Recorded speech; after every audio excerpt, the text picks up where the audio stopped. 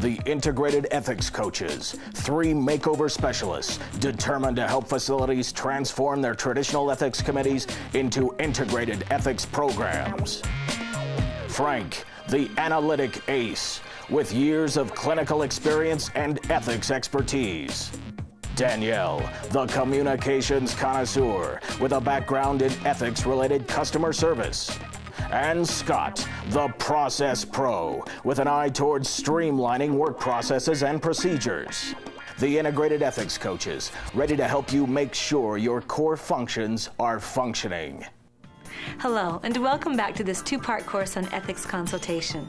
In this hour, we will continue to explore the steps of the cases approach.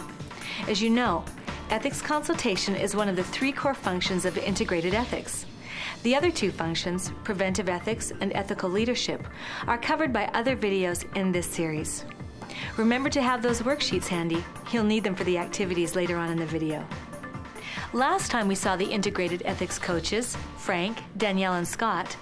They were helping Prospects Ethics Committee understand the need for procedural consistency in their ethics case consultation process. They also took a look at the first step of the cases approach. Today, they'll explore the rest of the steps as we apply them to a case. So, let's rejoin them. So why do they call it Zulu if it's based in Greenwich? Ask the Pentagon. Nurse Rees, let's hear a little more about that blood transfusion case. Oh, okay, yes. In this case, the patient had GI bleeding. The attending physician felt that a blood transfusion was necessary. So the patient was sedated and intubated, but the wife wouldn't give consent because she was a Jehovah's Witness. I remember the case. The patient was in ICU. He had been intubated to protect the airway, and the bleeding was quite active. So the first step is what? Clarify the consultation request. Are they good or what? Yes. To clarify the request, you first need to determine if it's appropriate for the ethics consultation service to handle. If it is appropriate, then you determine if it's an ethics case consultation. If it is a case consultation, then you use the cases approach. Well, the doctor definitely had a question about what was ethically justifiable. Okay, so that means it's appropriate for ethics consultation, but is it an ethics case consultation? Yes, it was an active patient case. Well, that answers that. It's an ethics case consultation, and you should use the cases approach. Already I'm seeing where I started to go wrong with Dr. Ingersoll. Continuing with the C step, you need to gather information from the requester. You know, favorite foods, astrological sign. You're a goofball. Hey, I got you sprung from the policy committee. You're a thoughtful goofball. The information you gather can be very basic. Hey, goofball. What? Make yourself useful and take this stuff down. You need the name and contact information of the person doing the requesting. Name and contact info? Another piece of info you have to gather is gaining some understanding of the urgency of the request. I guess I didn't do a very good job of that with Dr. Ingersoll either. You also need to clarify the ethics concern from the requester's perspective. So for this one, it would be the physician wants help with a patient who has active GI bleeding and medical indications for blood transfusion, but whose surrogate decision maker is refusing transfusions for religious reasons. Very nice. Succinct and to the point. Next, we need to move on to what's already been done to resolve the concern. Did the physician talk with the wife? And has he truly listened to the other person's perspective? Sometimes something as simple as a 5-minute chat where the other person really feels that their concerns are being heard and respected can go a long way towards getting things resolved. And lastly, you need to determine what type of assistance is being sought. Often the request is vague, like, will you help me work this problem out? So you really need to tease out exactly what they want. Is it a forum for discussion, conflict resolution, policy interpretation, or what? Once you know what's being sought, you're in a position to decide the best way to handle it and who should be involved. Which takes us very neatly into the next phase of the C step, which is to establish realistic expectations. This is a very important element. It has to do with making people understand how the process works and how long it might take.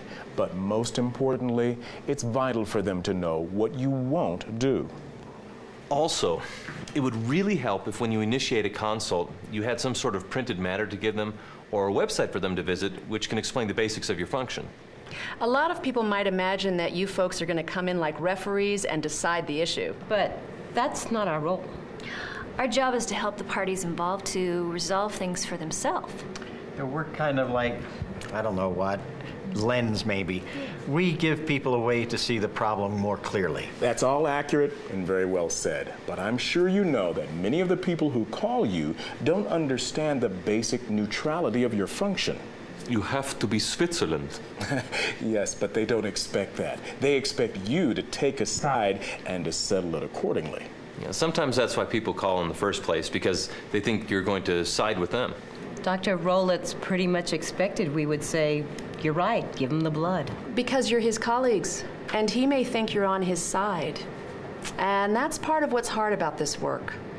You may be more sympathetic to one side, but you need to distance yourself from your own personal values and be objective. I can see that. So now, we move on to the next phase of the clarify step, and this one might be the hardest of all. It's called formulate the ethics question.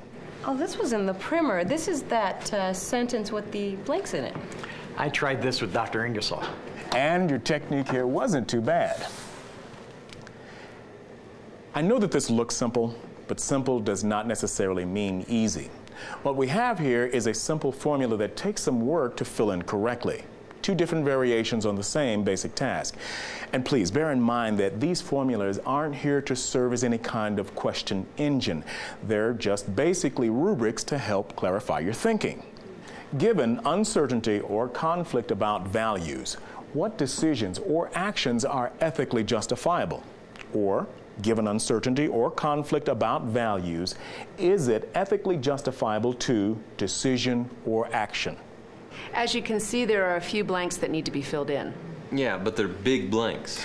Okay, which formula should we apply to this situation? The second one, because the doctor already knows he wants to give the blood. Bingo! Now, what about the first blank? What is the uncertainty or conflict about values? Well, isn't it ultimately religion versus science? Or is it standard care versus personal belief? No, it's about decision-making. The wishes of the wife versus the wishes of the physician to provide the best care. You guys are all thinking way too big. Your job isn't to label the problem. It's to boil it down to the specifics of the case at hand. None of what you've said just now was wrong, exactly. But Scott's correct in calling them too big. None of your suggestions fit this formula. Given what? Try this. Given uncertainty, because the wife's refusal is based on her beliefs rather than her husband's, is it ethically justifiable for Dr. Rowlett to order the blood transfusion? I think that's much more to the point. Let's look at another one from your files, the gangrenous foot. Yes. Here's a case where we have a patient whose foot is gangrenous. He's able to make his own decisions, but he's refusing to allow amputation, even though the physician feels this is necessary. Can anyone formulate the ethics question? How about, given the conflict between the physician's obligation to treat his patient and his obligation to perform procedures only with the patient's consent, is it ethically justifiable to amputate the foot? Bravo. It's exercise time again. Let's see how well you understand the nuances of formulating the ethics question for a given case. On the worksheet labeled Exercise 3, you'll find brief descriptions of several cases. Working together, do your best to formulate the ethics question for each case. You'll have 10 minutes to complete this exercise. When the on-screen clock reaches 0, the video will resume.